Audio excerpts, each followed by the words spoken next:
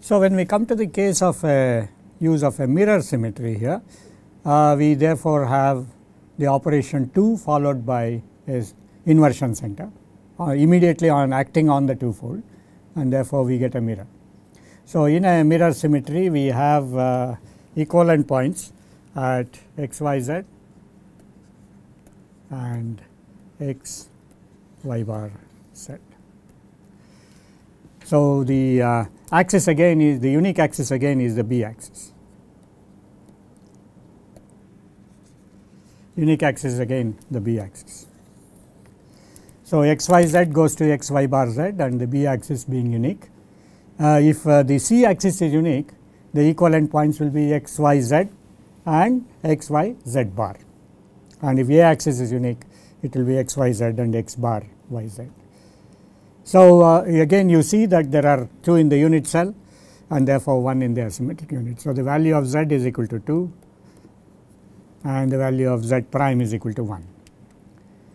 The system to which it goes into again can be a primitive lattice, which is now going to give us the space group P m, and it can also give the space group C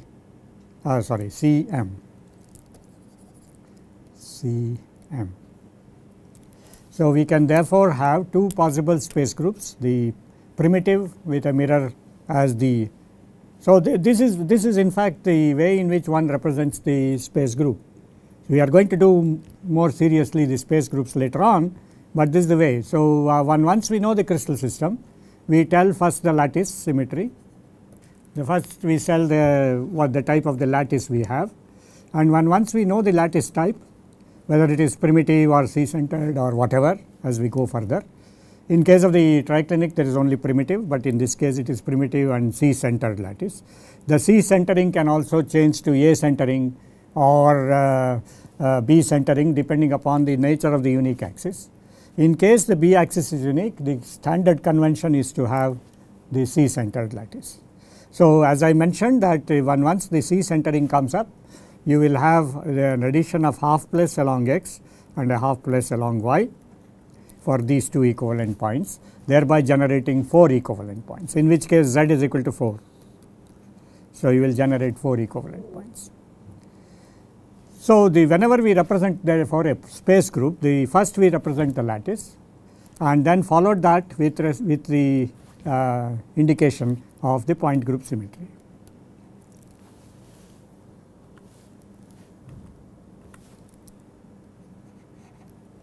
So, the point group symmetry with the lattice now will tell us the space group. So, a space group representation is a lattice plus the point group. So, this will tell us in fact something very interesting, that we are now dealing with 3-dimensional object. A crystal is a 3-dimensional object. We have identified the crystal system into which it goes into with A, B, C, alpha, beta, gamma. Based on that we have decided the nature of the crystal lattice. That crystal lattice can have the crystal system. The crystal system will have different kinds of lattices depending upon the Bravais lattice conditions. You remember that in a primitive 2-dimensional rectangular system, we have a primitive lattice and a C lattice, the little p and the little c. So, similarly we will have a capital P and a capital C in case of the monoclinic symmetry. We have the lattice plus the point group now representing the so called space group. So, the representation of any space group therefore will tell us the complete 3-dimensional information associated with the system. So, once we have the space group information, we automatically know the nature of the lattice, the nature of the point group, the equivalent points, the number of equivalent points in the unit cell and so on. So, that way the entire representation of any crystallographic symmetry along with the presence of along with the presence of symmetry operations are given in a monoclinic system and in this particular case. So, similarly monoclinic system with a 2 we have already discussed, monoclinic system with a mirror we have now discussed. We can go to this system which is now a combination of a proper and an improper axis. So, this corresponds to a proper axis, this corresponds to an improper axis operation, and this is a proper plus improper. So, simultaneously operating at a point. So, at this particular point which is up here, the symmetry operates in such a way that we have this the point where the two-fold is located. So, what happens now is x y z will go to x bar y z bar, and then each one of these points now will see the mirror plane which is perpendicular to it. So, the proper and the improper operations are operating simultaneously. So, the proper operation will take x y z to x bar y z bar, which is the two-fold rotation, and each of these points now will see the mirror plane, and therefore, x y z will go to x y bar z, and this one which is x bar y z bar will go to x bar y bar z bar. Let me write it down so that you are not confused. So, if you have an x y z,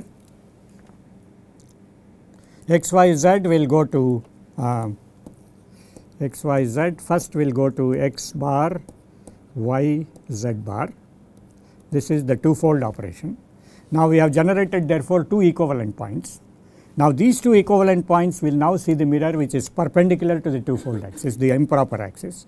So, x y z will carry over to x y bar z, and this one which is x bar y z bar will carry over to its mirror reflection which is x bar y bar z bar. So, therefore, the value of z now is equal to 4. And what are the types of space groups we can have here? We can have P2 by m and C2 by m, and these will have now 4 equivalent points, z equals 4, and C2 by m we will have z is equal to 8. So, there will be 8 equivalent points. Now, I want you to go home and work out what are all the possible special positions that can come in this situation. For example, we can locate the object on the two-fold symmetry, we can locate the object with respect to the mirror. So, in what way these operations will come up is something which we will see as we go along. But at this particular point we have covered the monoclinic symmetry. We have covered the monoclinic symmetry in such a way that we look at all the 3 possible point groups which belong to this system. We have looked at the crystal lattices which are now P and M. We have looked at the lattices which are possible P and M. Let me go through it with a laser pointer. We have the 3 projection, the stereographic projections shown here. The first one corresponds to 2, the second one corresponds to mirror, the third one to 2 by m, and we see the symmetry operations generating the equivalent points. Just to keep the interest of the chemists, the pharmacists, and maybe even some of the faculty members, and also those who are not so very inclined to mathematics, biologists for example. So, just to keep their interest going at this stage, what I can say is that if there is a system, if there is a biological system or a chemical system which goes into a monoclinic symmetry and it crystallizes in such a way that we have a monoclinic P lattice which will appear. We will not know at this moment how we can identify whether it is a P lattice or a C lattice. That will come much later when we do the diffraction experiments. At this particular stage we now identify whether it is a primitive or a C centered lattice. Then let us say the representation of x here is now replaced by our biological molecule. It could be a small amino acid, it could be a peptide chain, or it could be a protein. In the long run it could even be a virus or a collection of viruses, particles, proteins, more than one protein and things like that, protein crystallizing with a steroid molecule. So, you have that stored in this particular x, and if the space group turns out to be P2, then what will happen is there will be such 2 units in the unit cell. Here there is a small suggestion to the biologists, that is, if there is a biological molecule and that biological molecule has what they define as subunits in the biological molecule, like for example myoglobin and hemoglobin. Myoglobin has a single subunit, whereas hemoglobin has 4 subunits. Now, the presence of these subunits need not utilize the symmetry. So, the asymmetric unit of myoglobin can still have 4 molecules of individual myoglobin units, and then it may go into a space group to which it belongs to. Let us say it goes to P2, then we will have 4 plus 4, 4 units of myoglobin accumulating as a hemoglobin molecule, but there will be 2 hemoglobin molecules in the unit cell, and as a consequence we will effectively have the 2 big units of hemoglobin crystallizing in the unit cell. So, it is not necessary that when we point out an X, it is one single point, it is a collection of all possible atom positions. So, what I write as x, y, z could be x1, y1, z1, x2, y2, z2, x3, y3, z3 and xn, yn, zn, where n is the total number of atoms representing that particular molecule. So, the asymmetric unit, if you now consider, the asymmetric unit will have this all the 4 units of myoglobin defining the hemoglobin molecule. The hemoglobin molecule has an internal symmetry, it is a molecular symmetry. So, that particular internal symmetry, when it crystallizes, may or may not be used in that situation. In the case of a realistic situation, hemoglobin does not use that center of symmetry or the symmetry that is present in the 4 subunits. So, therefore, that is referred to as a non-crystallographic symmetry. So, for biologists, when they read their papers, you should remember that that is a non-crystallographic symmetry. In fact, the presence of non-crystallographic symmetry is utilized in structure determination of very large molecules. There are various ways in which people can use this information to the advantage of solving the phase problem and therefore determine the crystal structure. So, this I thought is a point which I should mention at this situation, so that there is no confusion when we discuss with respect to x, y, z and say the x, y, z goes to x, y bar z in a mirror operation. It means that the entire set of atoms associated with the molecule will go to the other molecule. So, that way we have a situation where it is possible to now identify the molecular symmetry, and that molecular symmetry need not be associated. Even though Kitagorowski said that molecular symmetry should be associated, that is a symmetry which is associated with a single molecule. Here there is a subunits which are related by a symmetry. So, that is a non-crystallographic symmetry. So, there is a difference between a regular symmetry in the molecule, single molecule, and a non-crystallographic symmetry associated with individual components. So, this is something which I thought you should bear in mind, and that is a crucial point which we should discuss when we do the structure determination protocols. So, we have now covered the point group descriptions of triclinic and monoclinic, and we will now proceed to the orthorhombic symmetry and then go for the description of individual point groups here. What I did here was to also overlay the diagram which you have already seen, which tells you the orientation of the axes when we have a situation where there is more than one axis of rotation. So, when we go to the orthorhombic system, we have 3 axes of rotation which will intersect at a point, and Euler's theorem makes sure that if we have 2 of them, the third one will automatically come. So, the way in which the orthorhombic symmetry therefore comes is an intersection of 3 two-fold axes.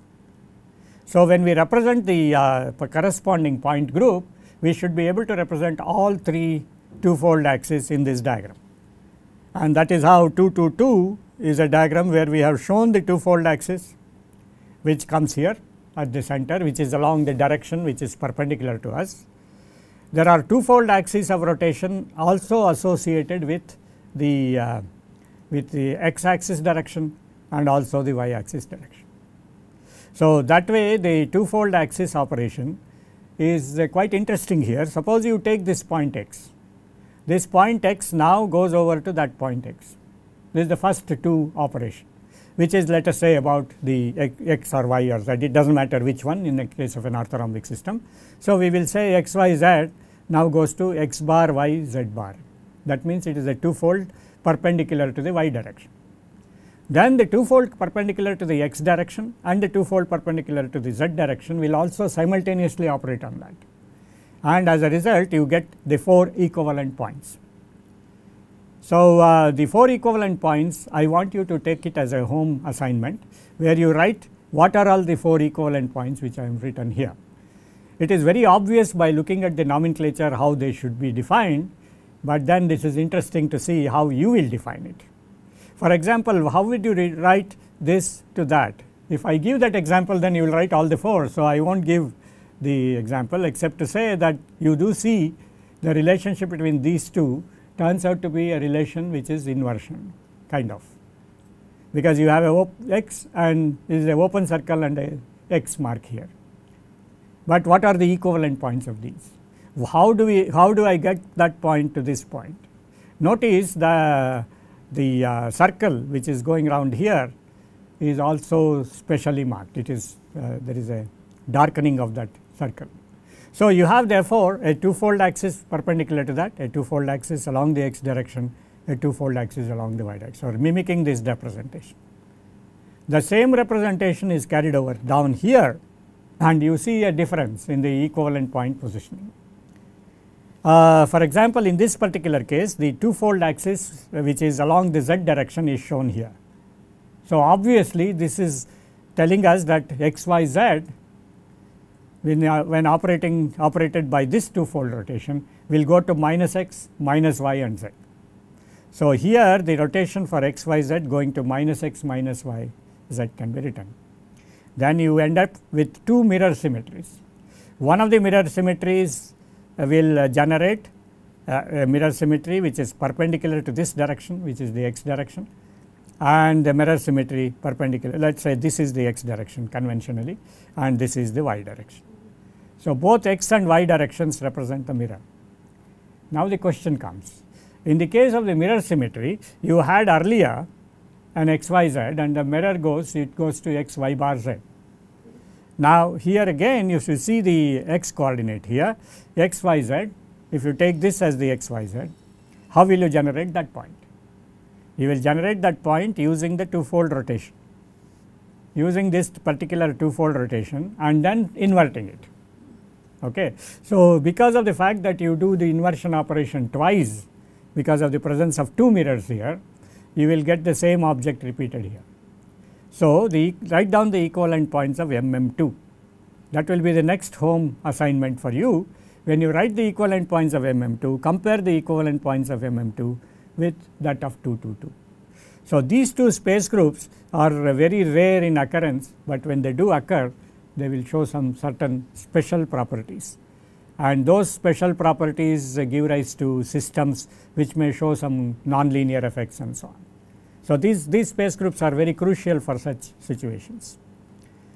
The next point group is the MMM symmetry, where we have the three two-fold axis now becoming simultaneously mirrors. So, this is in fact equivalent of representing the corresponding full symmetry, as I can call it, is 2 by m, 2 by m,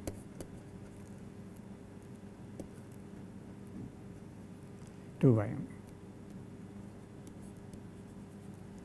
So, there is a simultaneous operation of two-fold as well as the mirror, which we saw in the monoclinic case earlier on. So, a similar operation occurs here, and you now see that the number of equivalent points in case of 222 is 4, number of equivalent points in MM2 is 4, number of equivalent points in MM is 8. That is because we have the two-fold operation perpendicular to the mirror, will take it onto itself, and therefore, you will have 8 equivalent points. All these three symmetry operations correspond to this 222. So, this now orthorhombic symmetry is identified with a minimum symmetry of 222. The point group symmetries therefore become 222, MM2 and MMM. The 2 by m, 2 by m, 2 by m is the highest possible symmetry that can be associated with an orthorhombic system. The number of equivalent points here is 4, the number of equivalent points again in MM2 is 4, whereas the number of equivalent points in MMM happens to be 8. The restriction, of course, which we have not written, but which you know by now very clearly, is the fact that we have an A,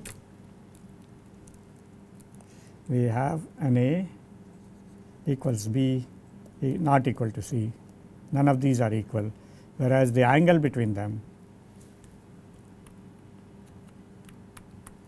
alpha, beta and gamma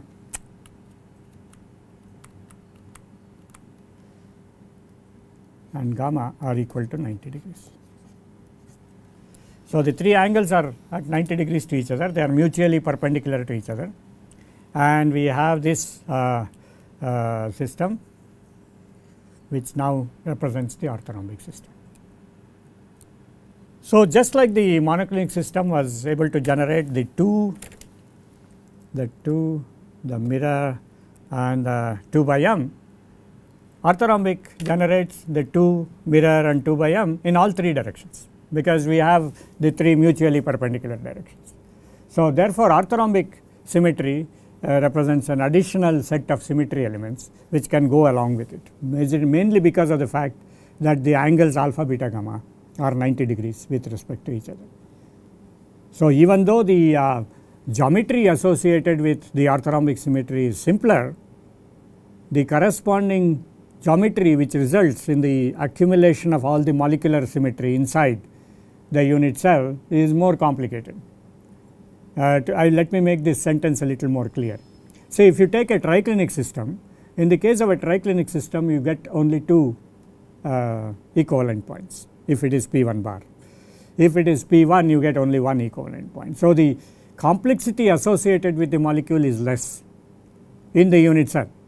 So, in the unit cell either there is 1 molecule or 2 molecules, the relation between these two being only a center of symmetry. If you go to the monoclinic system, again it is not so very complicated, because again you will get 2 equivalent points in twofold, 2 equivalent points in mirror and 4 equivalent points in 2 divided by m. So, the number of molecules you can put into the unit cell therefore will be either 2 or 4, or sometimes depending on the special positions it could be even 1 or 2. So, the way in which the molecule now looks at it is to see that it wants to arrange itself in a comfortable way. And as the molecule wants to arrange itself in a comfortable way in the unit cell, the triclinic and the monoclinic ones are preferred when you have very flexible molecules. And that is the reason why many of the organic systems with their flexibility and functionalities attached to the organic moieties and so on, they want to go into the crystal systems which are triclinic, monoclinic, orthorhombic. Very rarely they go to higher crystal systems, and when they do go to higher crystal systems they will have some exotic properties to display. Otherwise generally most of the organic systems crystallize either in a monoclinic or in an orthorhombic system, because of the fact that the functionalities have lot of freedom associated with them. On the other hand, if you look at the inorganic materials, these inorganic materials are basically built upon tetrahedral and octahedral units. It is only an association of tetrahedral and octahedral units with linkers which are again not so very flexible, and as a consequence most of the inorganic materials they go to higher crystal systems, higher, that is say crystal systems with higher symmetry. So, tetragonal and beyond, tetragonal, hexagonal, cubic, these are the preferred space groups in inorganic systems. So, it is very interesting to note this point that the geometry associated with the surroundings of an atom effectively decides what crystal system it should take. And therefore, the question of whether the molecule decides the crystal symmetry or crystal symmetry decides the molecule is still unanswered, in the sense that the nature is eventually trying to minimize the energy. So, the minimum energy configuration is what will occur in a crystal. So, in fact, if you look at a crystal, therefore, the way in which the molecules assemble, what we eventually refer to as supramolecular assembly, in a crystal molecule is the best way in which molecules can arrange in a supramolecular assembly, and this is referred to very often as supramolecular assembly par excellence. A crystal represents a supramolecular assembly par excellence. I mention it in between the discussions of our point group, just not to keep the continuity going, but also to give you advanced information of what we are going to do once we understand the methods of structure determination. So, this is very crucial. So, now we have finished one of these multi-axis situations. we can go to the further multi-axis situations. So, we will go to the next slide, which is now the trigonal system, a three-fold system. Interestingly, when we come to the three-fold system, it is always decided, the three-fold system can exist by itself, which is what is shown here, the three-fold, the 3 with a mirror and a 3-bar system. Notice the difference between this point group 3m and the previous point group which we discussed with the monoclinic system, which is 2 by m. The 2/m represents a two-fold symmetry and a mirror perpendicular to that, whereas in this particular case the 3 and the mirror symmetry are operational together. That means there is a second axis that can be associated with the three-fold symmetry. So, three-fold symmetry therefore can exist by itself, or a three-fold symmetry can exist along with another. In other words, we can have a improper rotation or a proper rotation associated with it, and that will generate different space groups, point groups. Obviously, different space groups depending upon the type of lattice we associate with the trigonal system.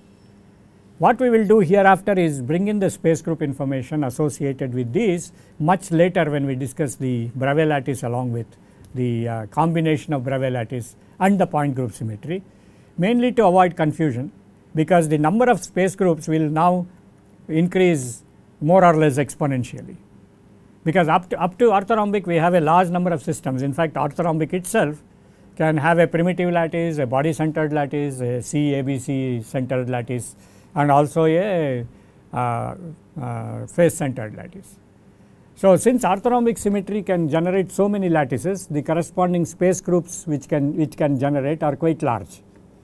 So, instead of going into the discussion of the space groups with the orthorhombic system right now, we will finish up the assignment of the point groups with the rest of the crystal systems, and then come back to the discussion of associating lattice symmetry and the point group symmetry with individual crystal systems. That will also revise whatever we have done now for you once more, and as a result it will never be forgotten. The whole idea is that this concept I do not want any one of you to forget, whether you are a mathematician, whether you are a physicist, biologist, chemist. The way in which the symmetry operations happen in these crystal systems, because of the geometrical restrictions which get put due to the presence of the symmetry, we should be able to appreciate it the moment we see it. So, we do not have to study this again. Once we embed this in our mind, then we can describe any crystal structure, and the description of crystal structure by someone else done in a let us say a paper or a review, we can easily comprehend.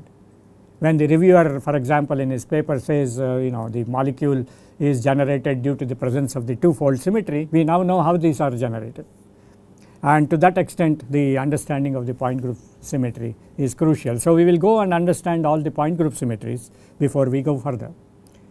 So, in a trigonal system the three-fold axis can exist by itself, that is just the three-fold axis as is shown in this place in this diagram here. So, this will now take this XYZ and then take it to this position, which is 120 degree rotated, and another 120 degree rotation brings it to the 270 position, and the 270 position comes back here. And since it is a simple three-fold rotation by nomenclature, we write this a triangle and a darkened triangle that represents the three-fold symmetry. And also the fact that in the three-fold symmetry we also take into account, whenever we now associate the three-fold symmetry with respect to the unit cell, trigonal unit cell, we always associate that with respect to the z axis. So, the three-fold is referred to the z axis. This is a very crucial point, because when you now see the location of the three-fold symmetry in a trigonal system and the location of the three-fold symmetry which you must have is a minimum symmetry, the information that should be present in a cube, for example.